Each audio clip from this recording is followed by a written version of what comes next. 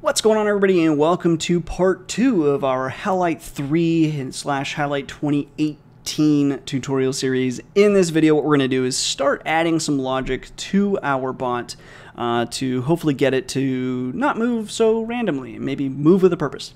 So I'm going to start doing this locally. So if you want to follow along locally, just go to the Learn tab here, and then downloads, and then download the Python 3 version for your operating system. When you do that, you will get something that looks like this. And this is the file that we're going to be modifying, the mybot file.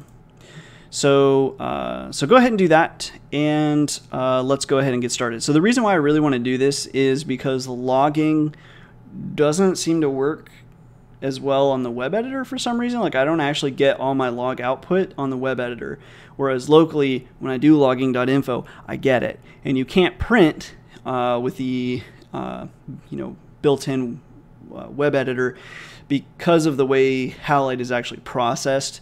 It's gonna see those things that you print and think that's an input to the game engine, and it's not.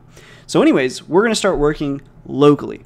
So and then this file is exactly the same file you get if you download it. I just removed basically all the comments because we went through everything. I only left this one because it's important to remember that this is where the 2-second timer begins.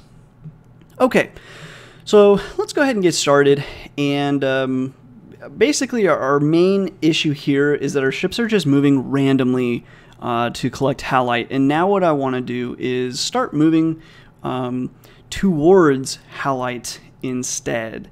So after a quick, kind of poking around the documentation, I found that every ship, a ship has a position, and from that position, you can, so from any position, so it's not a ship attribute, it is a method of any position you could need. So so from any position, you can do a .get surrounding cardinals.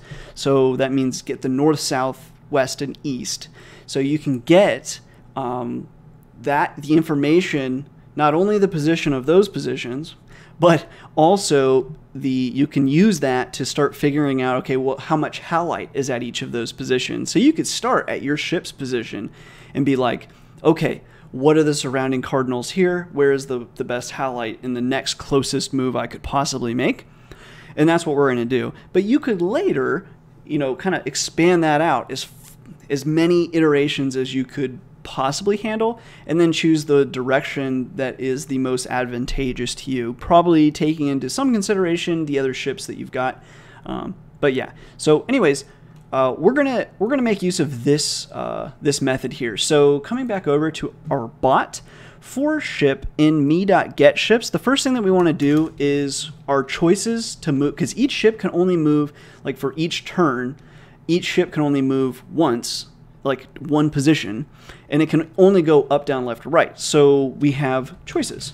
So choices will be ship.position. So ship.position is that position object, and then we can do the .get surrounding, what was it? Get surrounding cardinals.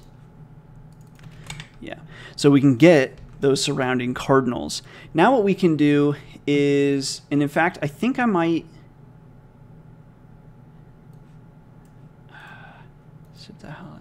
Less than. I might have us actually keep this logic. This is probably pretty good starting logic here. But we don't necessarily want to move randomly. But the next thing I'd like to do is, let's just do a if game.turn number equals 15. We're going to logging.info choices. So at turn 15, we're going to save a bunch of choices. Now let's just run this game really quick. So to run it, you can look at this run game batch file. And in fact, this should work right out of the box because we've kept our name as mybot.py. So you could either run it right from here, or you could, you could modify it and then you just double click this, or you can just open a command, .exe and run it. But I'm just going to double click it. That was pretty quick. And I also don't see any real errors. Let me do that again. Okay, so I think we're hitting some sort of error here. So let me go ahead and just copy this. I want to actually see the error. So I'm going to open up command prompt. Let's run this real quick.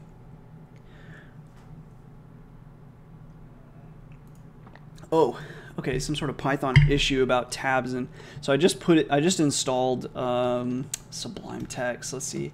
So I'm pretty sure we're the ones. Yeah. Ooh, I don't know what the option is in shoot.